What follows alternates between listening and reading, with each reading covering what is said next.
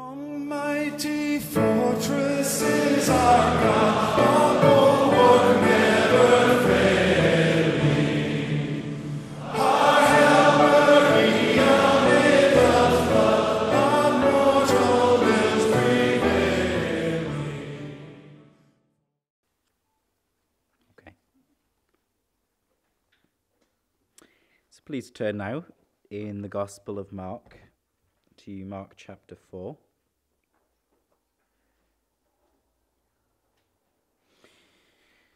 We finished Galatians last week. Somebody else is preaching next week, so we'll begin a new series the week I get back. But we're just going to have a one-off sermon here on this parable of our Lord, and I hope that it's just a little bit of an encouragement to us. So I'm going to pray, and then I'll read God's word. So let's pray. Our Lord in heaven, we thank you that you are life and that you give everlasting life. And we know, O God, that those who believe on your word shall have and shall know that life. And so we pray that the Spirit would give us faith to believe, and that it would also give us that gift of illumination to see the truth that is revealed here. And we pray, Lord, that we would be encouraged and emboldened through the teaching of Christ as he gives it to us in this section of his word. Hear us, we pray, in Jesus' name. Amen.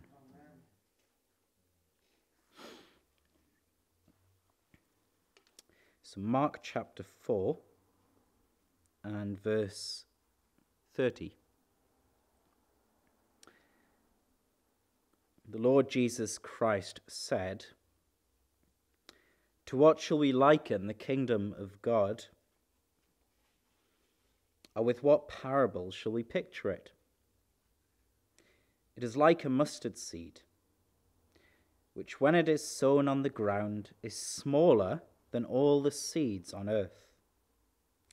But when it is sown, it grows up and becomes greater than all herbs, and shoots out large branches so that the birds of the air may nest under its shade." Amen.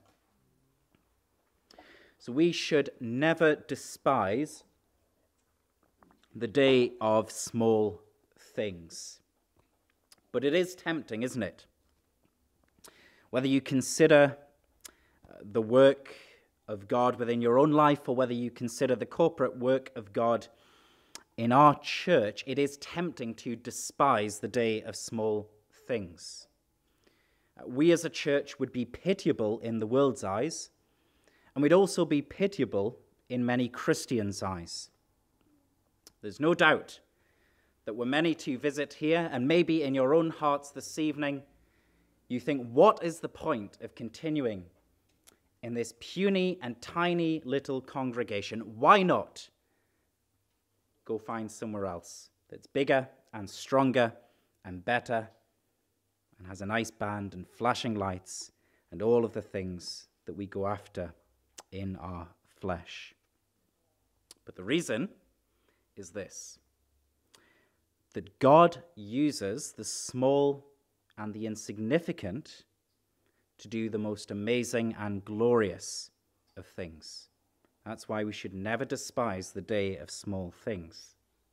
So here our Saviour talks about his kingdom, verse 30. "To what shall we liken the kingdom of God, and with what parable shall we picture it?" Now, the kingdom of God we've read about in Daniel, we read about in Isaiah, we read about in the Psalms. It is the great messianic kingdom that is promised through the scriptures of old. The kingdom of God is the rule of the anointed king, the rule of the Lord Jesus Christ. It principally, right now, happens within the church, but it's not limited to the bricks and mortar of the church. The kingdom of God extends through the organic life of the church. When Christians go out and they act in a Christ-like manner and they speak the word of Christ, there the kingdom of God is present with power through the Holy Spirit in his people. The kingdom of God is the rule of Christ, principally through the church, but it also extends to the consummation of the kingdom. The kingdom has now come with power. It is still present with power in the church, but the kingdom will be finished at the time when the glory of the Lord Jesus Christ fills the entire earth, when Jesus comes back and the earth is renewed and the heavens and the earth become one in the new heavens and the new earth. That is the kingdom of God. And what does he liken the kingdom of God to? That's his question. This incredible work that has been promised, this glorious kingdom which will span throughout all of history and down through eternity. How shall I describe it to my disciples, Jesus asks. And you might imagine he would say, well, the kingdom of God is like a mighty fortress with 6-foot steel-enforced walls, with a moat that is filled with leviathans and that has 10,000 archers on its walls. But instead he says that the kingdom of God, verse 31, is like a mustard seed. It is like a mustard seed which, when it is sown on the ground, is smaller than all the seeds on the earth. The greatest, the most powerful work of God on earth is, he says, like a mustard seed, smaller than all the seeds of the earth. Now, to liken it to a seed is surprising, but especially to liken it to a mustard seed is even more surprising. Of all the kind of seeds that would be planted by the disciples and in that known world, the mustard seed was one of the smallest. And that's what he's saying to them. You think of all of those garden variety seeds that you might scatter in your field, on your property, in your land, and the kingdom of God is like one of them. Which one? The very smallest. The one that is almost invisible to the human eye, like a grain of sand. That's what my kingdom is like. But of course, they know naturally what Jesus goes on to say, that though it appears as a mere grain, it becomes something much more profound and powerful and visible with the passage of time. But when it is sown, it grows up and becomes greater than all herbs and shoots out large branches so that the birds of the air may nest under its shade. And this is true from almost a speck of dust. The mustard seed would grow up to be larger than all of the other domestic plants. It would grow to a height of about 10 feet, almost like a big tree.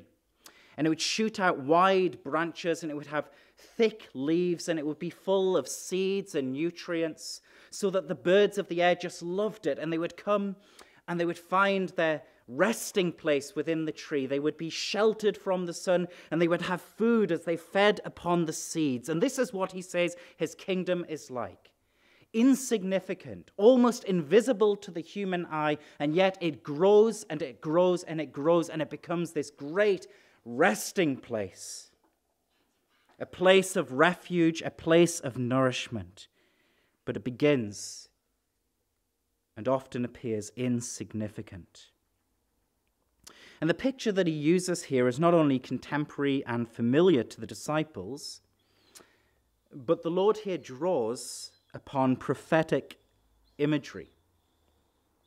And so in the prophet Ezekiel, and Ezekiel chapter 17, God there speaks through the prophet to describe the future restoration of Israel. And he describes it in these words, Ezekiel 17 and verse 22. Thus says the Lord God, I will take also one of the highest branches of the high cedar and set it out. I will crop off one of the topmost of its young twigs, a tender one, and will plant it on a high and prominent mountain. On the mountain height of Israel I will plant it, and it will bring forth boughs and bear fruit and be a majestic cedar. Under it will dwell birds of every sort. In the shadow of its branches they will dwell, and all the trees of the field shall know that I, the Lord, have brought down the high tree and exalted the low tree, dried up the green tree, and made the dry tree flourish. I, the Lord, have spoken and have done it. And so the Lord Jesus Christ is drawing on an image that was given to him through the prophet Ezekiel, which describes the reunification and the prospering of the nation of Israel in the exact same way. From a little sprig, in this case, Israel would grow up to be a mighty tree, and the birds of the air would come and they would find their rest in its shade. Now, the reason we go back to Ezekiel here is not just because it's in the background of the Savior's teaching, but because it helps us to understand the full extent of the parable. What is it that the birds represent? And that's one of the questions that commentators wrestle with. Well, Ezekiel gives us the answer. He uses here the image of the birds coming and resting in the tree, but he uses the same picture later on in the prophecy in Ezekiel 31 to describe the nation of Egypt. And he says there with the same language that all of the birds of the heaven made their nests in its boughs, under its branches. All the beasts of the field brought forth their young, and in its shadow all great nations made their home. And so when Ezekiel prophesies of the downfall of the great nation of Egypt, he says it was that resting place for the nations. That's what the birds represent. And so when you come back to Ezekiel 17 and you come to the parable that Jesus is teaching, what's he showing us? He's showing us the picture of the long-awaited seed. He's showing us the picture of the seed of the woman who would prosper over the seed of the evil one. He's showing us the picture of the fulfillment of the Abrahamic covenant, that in you the families of the earth would be blessed. Or in Genesis 22, in your seed all of the nations of the earth will be blessed. He's showing to us the familiar tale of God using the weak and the contemptible things to bring about the wonderful, just as we saw it in Daniel chapter 2. All of these other kingdoms represented with precious, valuable metals of gold and silver and iron and bronze.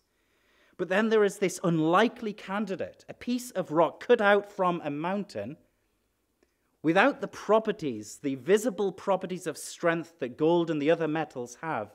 And it crushes all of those metals to a fine powder, and it blows them away like chaff. Meanwhile, it expands and it grows throughout the entire world. And here is what Jesus is teaching us in the parable, that the kingdom of God begins and often appears small and insignificant, but it is determined to be the largest and most significant of all the kingdoms of the earth. It is determined to be a resting place for the nations, where people from every tribe, nation, and tongue might come in and find their nourishment and find their refuge under the wings of the kingdom of God. The parable teaches a movement from humiliation to exaltation, from weakness to strength, from shame to glory, and from death to resurrection. Here in the parable is the story of Jesus Christ. Who is the seed? The seed is Christ, Paul says to the Galatians. We shouldn't be misled by the fact that the seed is previously used to describe the word of God, or that later on the seed of the mustard is used to describe faith. Here, very clearly, the seed is Jesus Christ. The same word is used for the seed that goes into the earth, for the seed that comes forth from man. There's a deliberate double meaning here. It is the seed in whom all the nations of the earth would be blessed. It is Jesus Christ who, like the seed, is scattered to the earth and appears less significant than any other. The scattering of the seed here to the ground describes to us the incarnation of our Lord and all of that estate of humiliation down to his death and his burial in the ground. It is from his coming down and clothing himself with weakness. It is from him being from this family of no reputation in Nazareth, being born in a manger, from his contemptible death on the cross, and from the apparent defeat of his body in the grave, that he then rose up again victorious. And even when he rose, there was Jesus and there were his disciples. No match for the Roman Empire, you might think. And yet, nevertheless, from that gathering of disciples and from the outpouring of the Spirit of God at Pentecost, the church began to grow into their hundreds and into their thousands and into their tens of thousands. The gospel spread into Asia and throughout Europe and parts of Africa. And down through the centuries, it has continued to spread. But it all began with one insignificant seed, and yet it has become this great tree in which the nations have found their blessing. The Roman Empire has passed, just like the Babylonians, just like the Assyrians, just like the Medo-Persians, just like the Greeks. But the kingdom of the Lord Jesus Christ has endured down through the ages and will endure to all eternity. One day the Lord Jesus Christ will come back, and all of his enemies, wherever they are found, will be cast into the lake of fire, and his people will be gathered, the earth renewed, and he will rule on this earth forever and ever. And we will see him, and we will dwell in his light, and we will delight in his kingdom. But it all begins, and it often appears throughout the history of the church, as though nothing is happening, through people who are considered nobodies. But from nothing and through nobodies, God establishes his kingdom. And why is it that Jesus shares this parable to his disciples? Well, it's because his church will appear weak and they'll feel their weakness. But he wants them to know that they should never lose heart.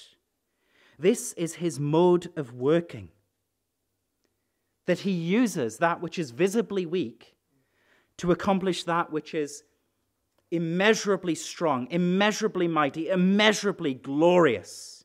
And what he doesn't want to happen is for his disciples to be caught out by the outward strength of the kingdoms and of the customs and of the peoples of this earth. He doesn't want them to be allured by the systems of this world as they are gathering in their weak house churches, as they are persecuted by the Roman Empire and by their own Jewish brothers and sisters. He doesn't want them to run to that which is established. He doesn't want them to abandon their faith. What he wants them to know is, by God's design, this is how it will be. It will look as though nothing is happening. You will appear weak. You'll feel weak. But nevertheless, I am growing my kingdom and I will have victory. And so whatever you do, no matter how discouraged you are by the outward appearance of the church, he says, continue to trust in me, continue to abide in me, for I am that mustard seed. I appear as nothing in the world, but in me you will find your refuge. In me you will find your shade. In me you will find your nourishment. Abide in Christ is the message, as he says in John 15 and verse 4, abide in me and I in you. As the branch cannot bear fruit of itself unless it abides in the vine, neither can you unless you abide in me. Should you turn away from the work of Christ, you would have no blessing. But rest in the contemptible one, and you will find your blessing now and for all eternity. And so that's the first reason that Jesus shares this with his disciples. But the second reason is this, that in Jesus' story, the disciples see and we see our story as his body. We are like the mustard seed because we are part of the mustard seed. The gospel that we take out to the nations is foolishness to the Greeks. The weapons of our warfare, though our foes are many and though our foes are strong, appear weak. We have the word of God and we have our prayers. And we have the sacrament of baptism, a bit of water and some bread and some wine. And we find ourselves in weakness. We find ourselves derided by the world, feeling utterly insignificant. Don't you feel like a mustard seed? Don't you feel like your best efforts have little effect? That our prayers are not answered and that we're going nowhere? All too often we feel like a mustard seed. But that is by God's design. And the fact that it is by God's design means that we should never despise the day of small things. Because it is God who uses the humble, the small, and the insignificant to do the great things. We shouldn't despise our position right now. We shouldn't despise the fact that there are empty chairs and people don't turn up to our meetings. We shouldn't despise the fact that we try to reach the people of Fulwell and the wider area and nobody responds. Because all too often God works through these tiny, seemingly insignificant actions.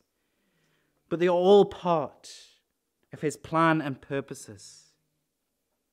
However small our role is, and however small your role is in the kingdom, by faith, you are one with Jesus Christ. And everything that you do, and everything that is done through you, though it be very, very, very small, is a tiny part of that one magnificent work of Christ. If you are part of Christ, then you are part of that mustard seed and of that great tree that is growing. And so though you may feel that you have this drop in the ocean effect, that effect is one part of the kingdom that God is establishing, the kingdom that will go on forever and ever. And your works and your prayers and our worship are part of that kingdom and will be remembered down through eternity. And God is glorified in them. But the other encouragement is this, that because God uses the small and the insignificant to do the most glorious, not only are our tiny works part of that one great work of God, but who can tell what God has in store for you and for us? Right now, the work might be tiny, and it is. And right now, the effect you feel you're having, and whatever it is that God has called you to do, may feel very small, and it may be just that. But who knows what God will do through you and through us? Oftentimes, our works, our efforts, our prayers are like that mustard seed, smaller than all of the seeds of the earth. And yet, just as God has done through Jesus Christ, they become great and significant under the prospering of his hand and spirit.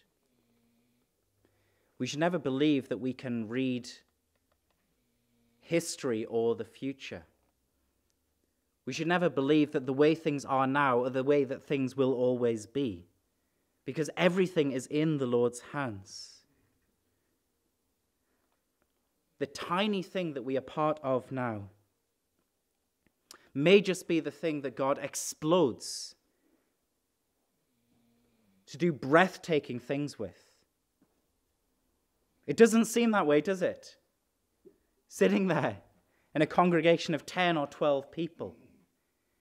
But who knows, this might be the beginning of the work of reformation here in the city of Sunderland. It might be through your gathering together, through your faithfulness in these early meetings, that God develops multiple local churches within the city of Sunderland that are committed to the Reformed faith, are committed to the proclamation of the gospel. It might just be that the city of Sunderland is taken back to its condition at the time of Bede and the monks. There is nothing to stop this from happening. It is all in the Lord's hands. Should the Lord will it, should the Lord send his Spirit, he may do it. And so the fact that God works in this way means that we should never lose heart, and we should always have faith. We should be bold and optimistic in the work that we have engaged in. And we should pray big prayers, praying that God might do great and wonderful things. And then we should thank him that we get to be part of it in its very small and its very early beginnings. We should never despise the day of small things, for it is often through the small and insignificant that God does the most amazing and glorious of his works. Amen.